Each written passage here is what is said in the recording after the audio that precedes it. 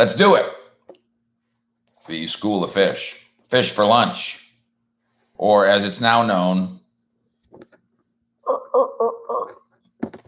Fish at 6. I am your congenial host, Mike Fisher, on a red hot Friday as we sit in the not acoustically perfect fish bowl, where the one room where Marcia doesn't get to rule. I'm in charge of the fish bowl. Of course, you know, her picture is a big part of it, but I'm in charge of the fish bowl, I tell you. I rule.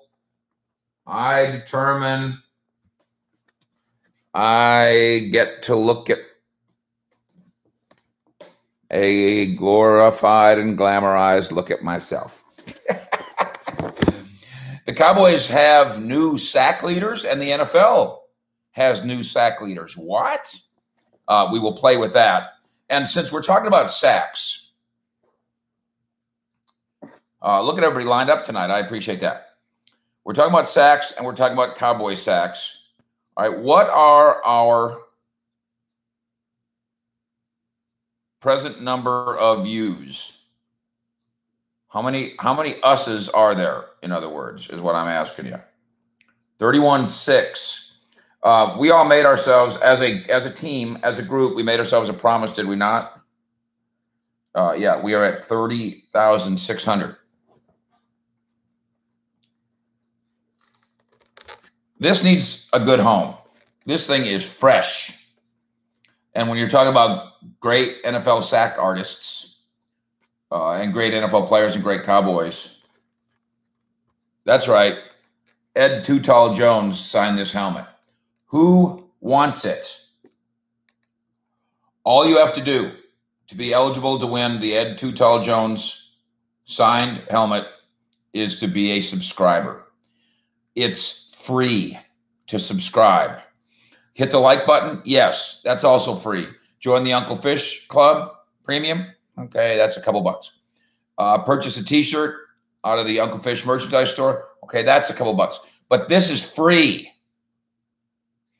The minute, it is beautiful, isn't it, Ethan? I mean, it is. Everything about it is beautiful. The minute we reach 31,000 subscribers, a subscriber wins this. Now, Stanley Alexander, how do you get it? Well, we got to get to 31,000 subscribers. So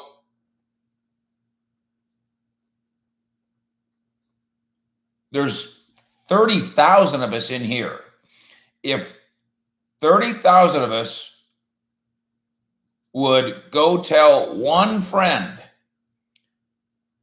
and listen, I know you, and you know me. We have friends. I know you have one. Go tell one friend who likes football, likes the Cowboys, likes the Mavericks and basketball. Come into the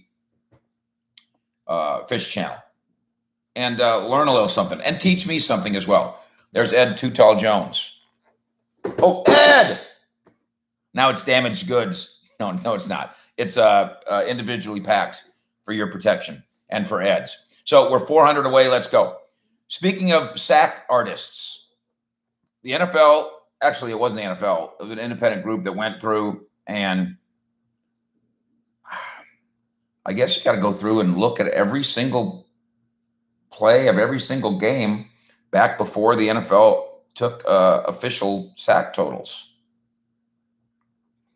And so before we get to the numbers and a bunch of hellos, Raymond Motley says, I've met Ed Too Tall Jones in person. He's an awesome individual. Broken Halo, I need your address, Mike. I will send you those items I talked about.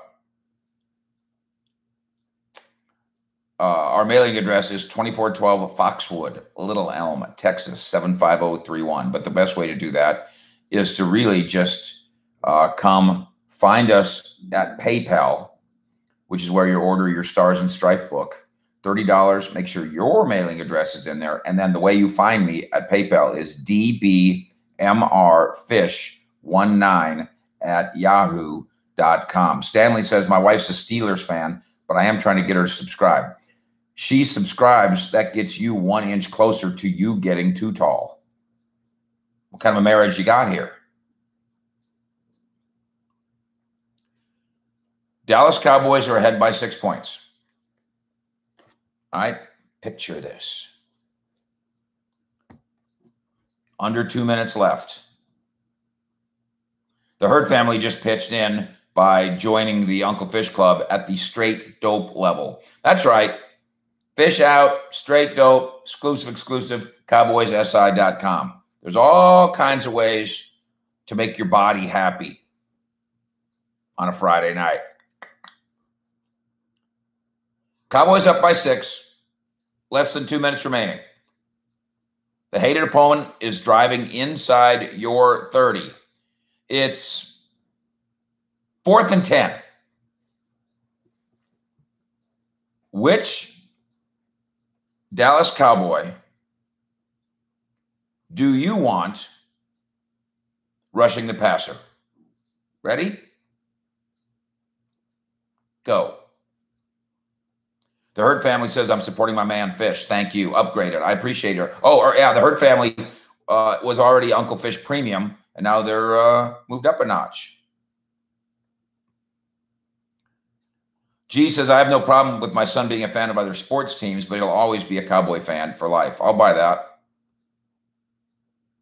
Kenneth McCarroll says, give me that Too Tall Jones helmet. I just might under 400 conditions. Let's get us 400 more of us. And as our reward, look at this. I knew this pillow would come in handy. Look at that. I am like a professional craftsman. Oh, man. Look at the fascinating votes. Let me rejigger this, and I'm going to read your vote. You guys, this is fascinating. All-time Cowboy roster. James Small just upgraded his membership to the exclusive. Wowzer. Oh, God. Sweet. Thank you. That couple of bucks that you throw in there, first of all, it's probably going to buy me a new pair of these readers. But second of all, how do you think we get to? You think people just give this to me? Well, no, not really. But I'm going to give it to you when we get to 31,000 Fish Report subscribers. All right. It's 4th and 10. You need a sack. Who in Cowboys history do you want rushing the quarterback? Okay. And I'm going to give you some numbers, and we're going to have a discussion about it.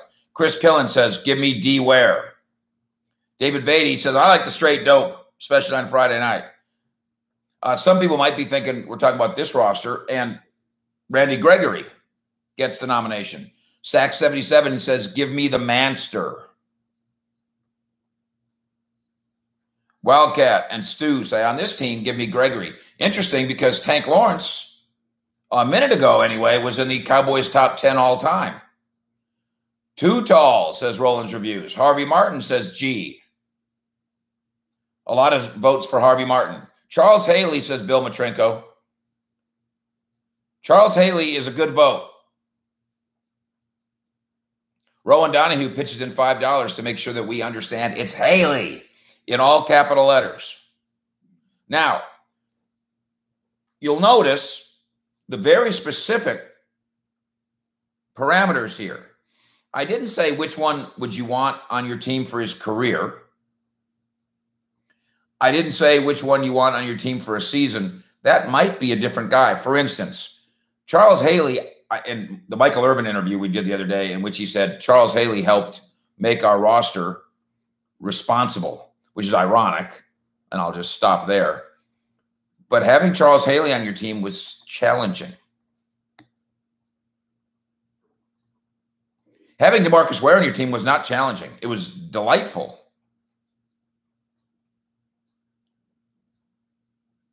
Hey, Casa says, Fish, what happened to Machine Gun Fish? I will bring it back. Machine Gun Fish will be perfect for training camp because, you know, I'll have 10 minutes and 100 things to say. But, you know me. I'm trying not to defend anybody. Darren, I met Too Tall Jones. I'm 6'3", made me look like a midget. Zach says, I met Too Tall, the Manster, and Harvey Martin at the Playboy Club when I was about 7 years old. What?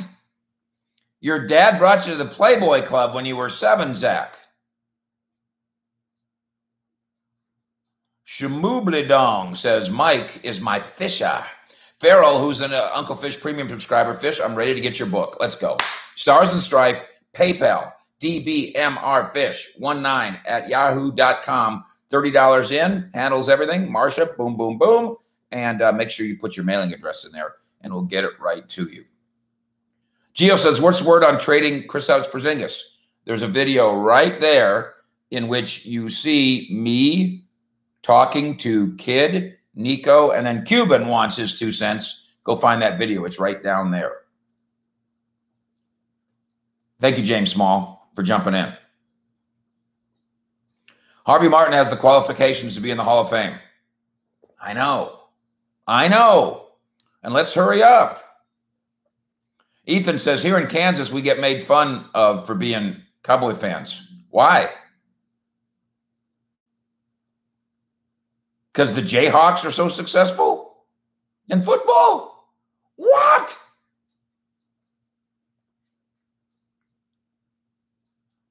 Bill says, Haley put fear in the opponent. Didn't Harvey?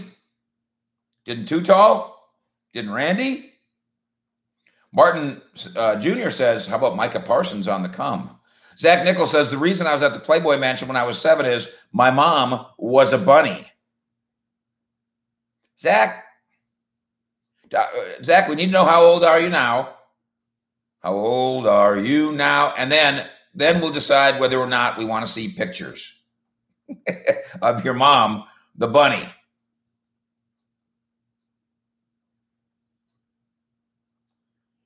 Double star. What about batted balls? Another statistic that Hall of Fame selectors don't seem to understand the importance of. Jay Bursick is an Uncle Fish premium subscriber. Sup, Fish? Richard B. is in Syracuse, New York. Okay, the stats say that it's D-Ware. No, Phil Morgan, not Danny Noonan. I knew Danny Noonan there for a minute, though. Pro Football Reference is the folks that did the research. And D-Ware remains on the top of the Cowboys heap. But the gap between D-Ware and the rest of the group that used to chase quarterbacks and now, for a minute there, got to chase D-Ware. Now we have more inclusive numbers. Not perfect numbers, because this is an imperfect stat even now. What happens when 1.5 guys get one? Stanley says, Too Tall is my frat brother. Sweet. Tommy Buster is a premium subscriber. It says, one play, one time to rush the passer? What about Woody? Rahman checks in from Bangladesh. This program is huge in Bangladesh because Rahman is spreading the word. Big fan. Zach, you are a fountain of information tonight. Zach Nichols says, my mom was a Playboy bunny when she was 22. I went to the mansion with her when I was 7. Diddly, diddly, diddly, diddly, ding. My calculator brain. All right, fine. And Zach, and how old are you now? Hollywood Henderson gets to be on the list. Bottom line, D-Ware maintains his lead as the Dallas all-time sack leader, 117. But numbers 2 through 7 have been juggled. The new Dallas Cowboys' second all-time sack leader is Harvey Martin with 114. He's followed by the Manster with 111.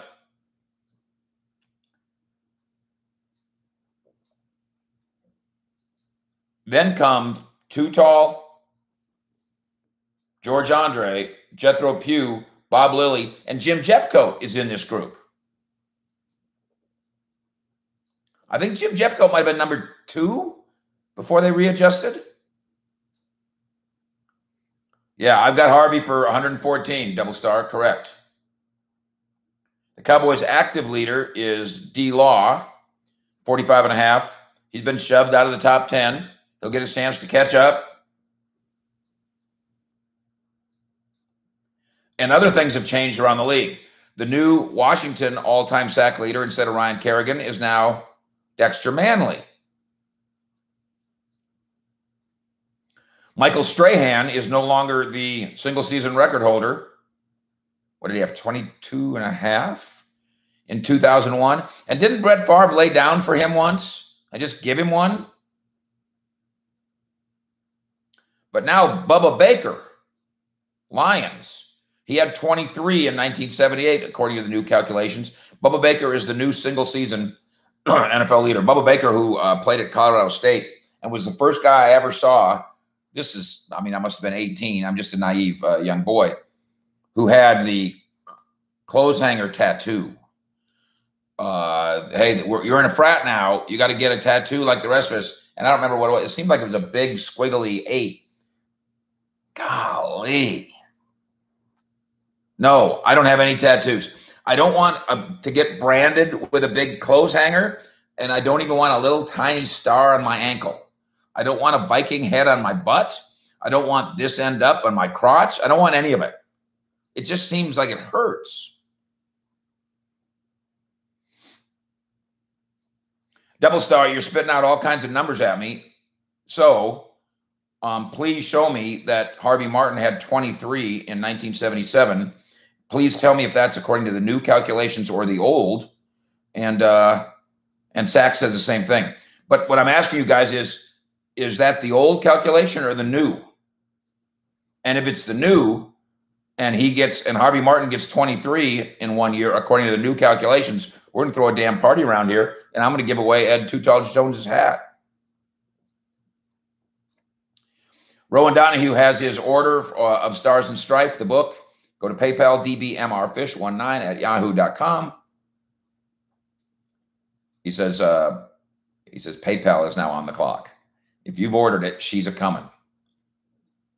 Did I not? I told the Ratliff Columbo story. Rowan, maybe we'll get to training camp and I'll tell it again. You know what I'd really like to do is get one of the other offensive linemen who were there to tell it. And there's a certain former offensive lineman who goes out to dinner with us once a year in Oxnard. So let me work on that. Phil Morgan, no tats? My tastes change. Yeah, I know. Justin, tattoos are overrated. Carlos, 915, Denver Cowboys Nation owns Denver. I'm an old Greeley, Colorado man. I know what you mean. There's one copy of The Boys Are Back on eBay, says Bill. Buy it. I've got a few copies. I've got a copy of Boys Are Back, the other book that I wrote with Richie Witt. It's his coffee table book. It's gorgeous. And I might have shown it to you one night. It's got like 40 autographs in it because it's a coffee table book. So it's like a picture book. There's great writing in it. Don't get me wrong. But buy the picture of Tony Tolbert. Tony Tolbert signs it. By the picture of Emmitt Smith signs it. Now that thing, I might never give it away, but maybe when we get to 1 million subscribers. Jim says I was in a bar band rock star guy, so I kind of had to get a tattoo. But number one, your taste changed. Number two, things sag. Now this thing's not going to sag. I might get a tattoo right there. That's not going anywhere. But things change. Richard Sherman, speaking of wild and unfortunate nights, has come out with an apology. And at this point, you're starting to recognize that, yeah, there's a mental health thing there. And when you're considering Dan Quinn and all the people that know him and all the things that have not happened contractually, just like I know why nobody's signing Earl Thomas.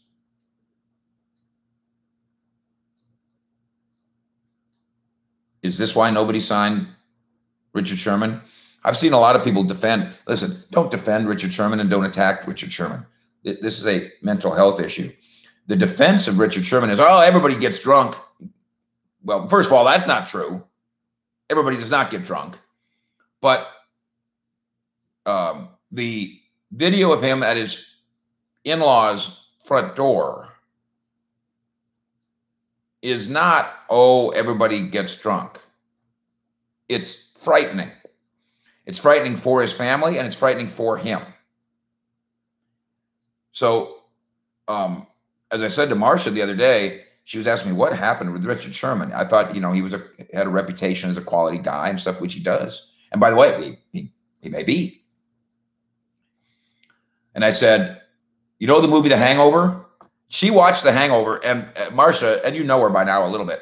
She is not a buddy comedy. She is not a gross out. That's not her jam. She sat there and watched Hangover and loved it. It's the only movie like that she ever liked. And one of the reasons is because it's really well done.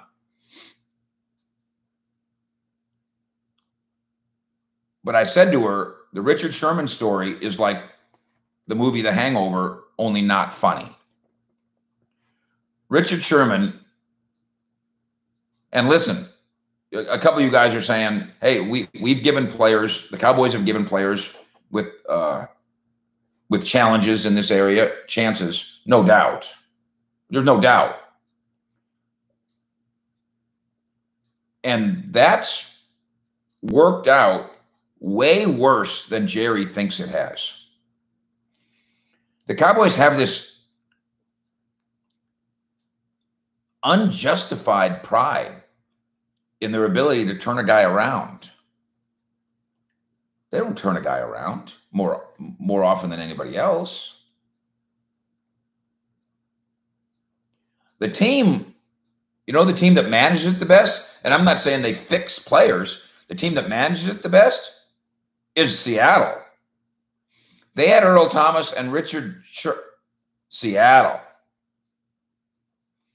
That organization does what this organization thinks it does. They take bad apples and go and win 10 games every year. This team takes, again, bad apples, and you got to understand the air quotes. Supposed trouble.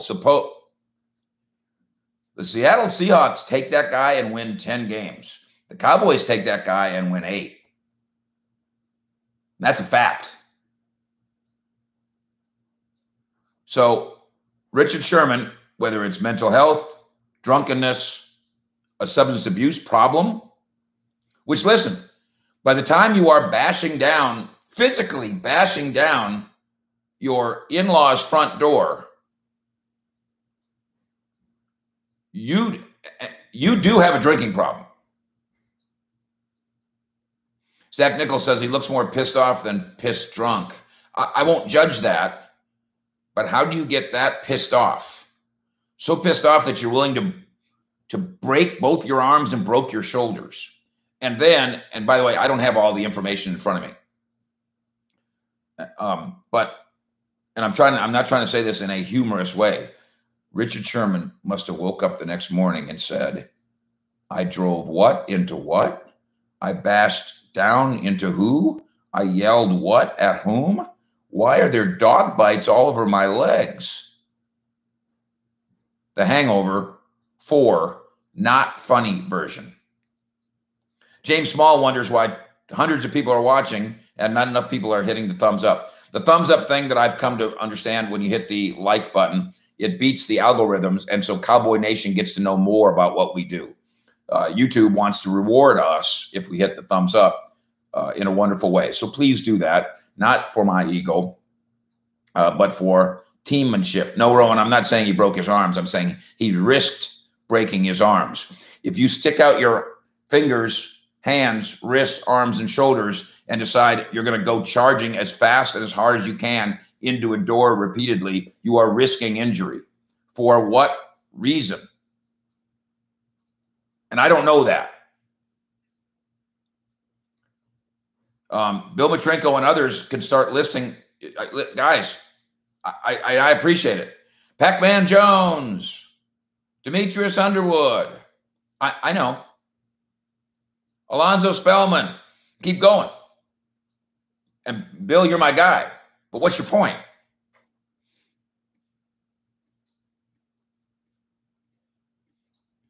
Let's do your list again.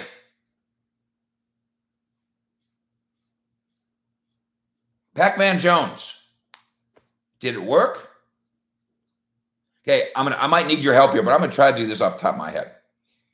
Pac-Man Jones. Did it work? Terrell Owens. Did it work? Demetrius Underwood. Did it work?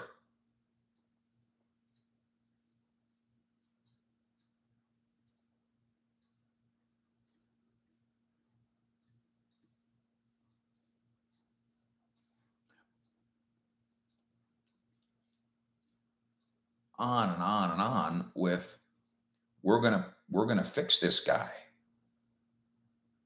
We're special, as the Hurt family quotes me, as I've called it, second chance Valley Ranch. Jerry and people on his staff think we're special. Greg Hardy, did it work?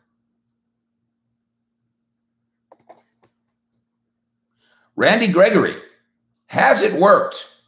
Now he's on your team now, so you want it to work, but has it worked in terms of football production? David Irving, did it work, really, in the end?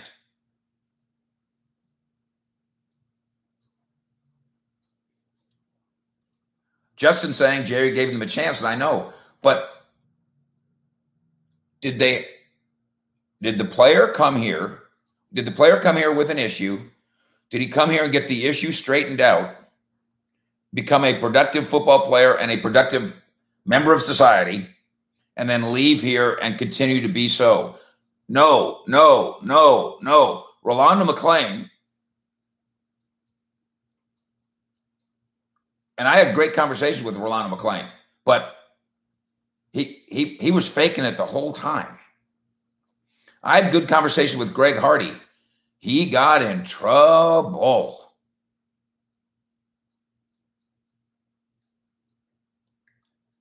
In the parking lot, he got in trouble.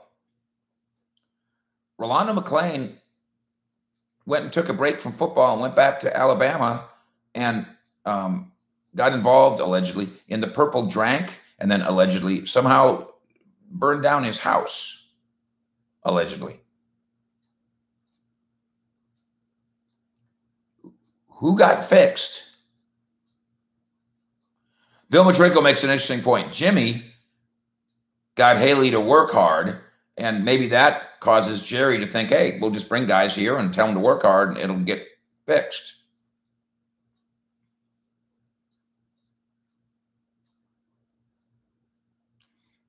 This organization, certainly previous to Mike McCarthy, who has brought in a couple other fellas, and I don't know. We don't know. You know, we're not, the COVID thing prevented us from knowing as much as we usually do.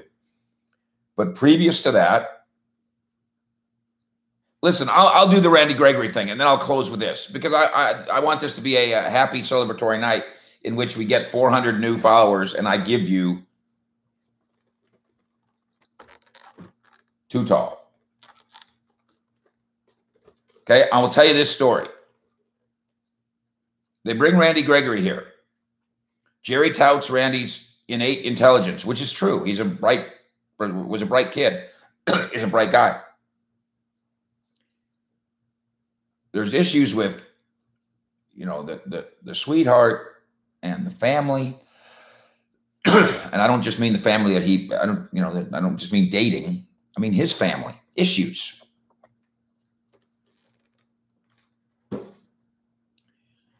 They move Randy Gregory into an apartment. Darwin says Randy Gregory seems to have turned the corner, but still has to prove it on the field. This is, I'm no expert on any of this. You know, that one day at a time, that's real. I know that. That's real. So Randy Gregory had a good day yesterday. Good. Now he's got to do it today for himself, not just about football, for himself. They gave Randy Gregory a roommate.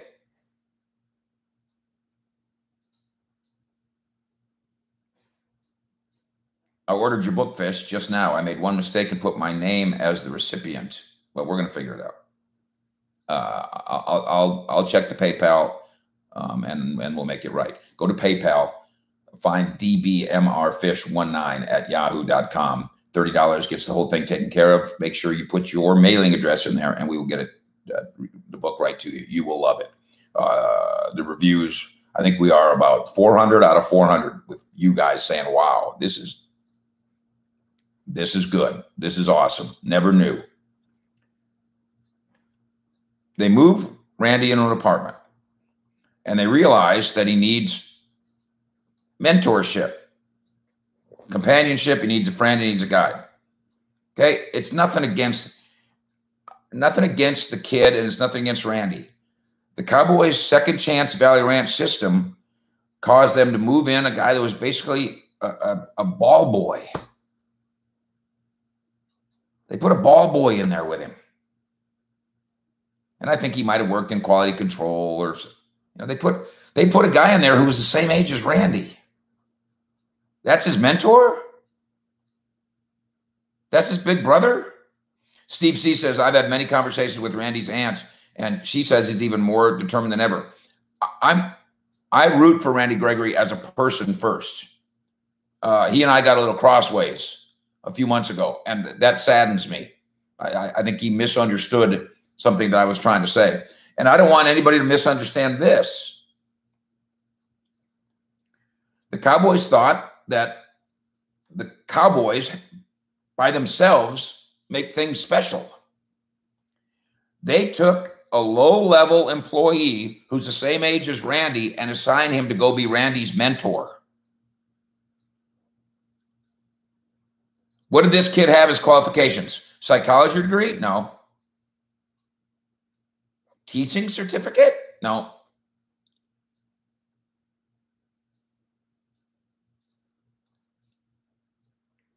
Was he a dentist? A veterinarian?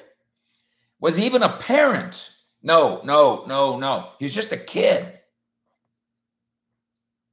And when Randy Gregory, those first couple of years, said, I'm going out, what was this kid supposed to do? Tackle him? When Randy Gregory said, I'm going in the bathroom, and then stayed in the bathroom for a long time,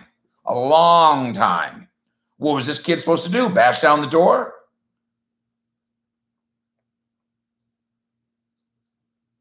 The Cowboys completely botched their attempts, well-meaning attempts, to help Randy Gregory.